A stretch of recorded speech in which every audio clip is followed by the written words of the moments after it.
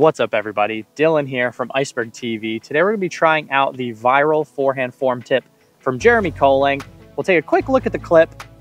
If I'm throwing it straight, I'll start off with my hips facing the target, and then I'll start off right foot, left foot, and then I take my right foot and I bring it behind this plant leg here, and then before this even hits the ground, I'm already moving this foot forward into my plant step.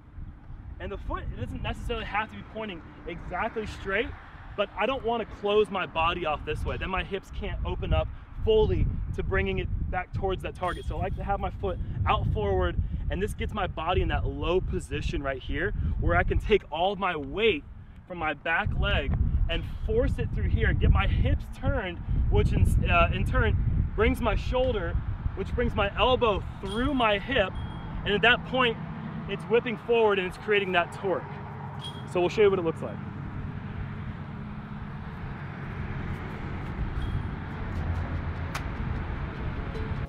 Now that you guys have seen the clip, let's give it a try. We're going to be trying the 4-step approach on the forehand throw. I've never really committed to a certain number of steps on my forehand approach.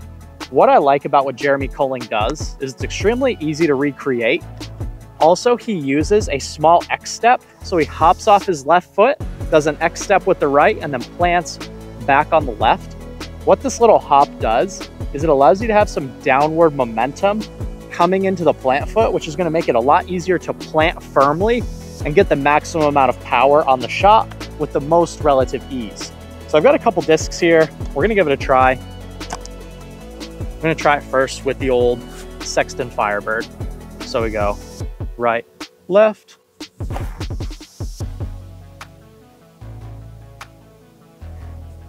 It feels pretty natural. I know I've had a lot of inconsistencies with my forehand recently, and I think a lot of that has to do with my footwork. And I think the more you can stick to something that you can recreate time over time and again, the more consistent you're going to be out on the course.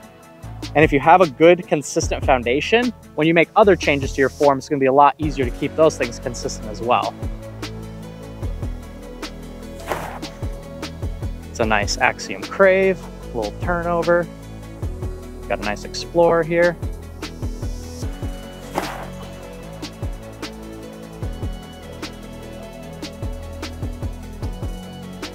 Drilled the net. That was an absolute bomb. All right, guys, that forehand form tip from Jeremy KOLING seems to be really helpful, and it seems to be something you should definitely give a try for yourself.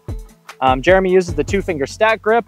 I think using the 2-finger stack grip for most people is going to be the best grip, especially if you're not super confident with your forehand already.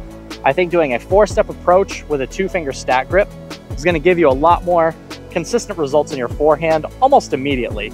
So let me know in the comment section if you guys like this type of content.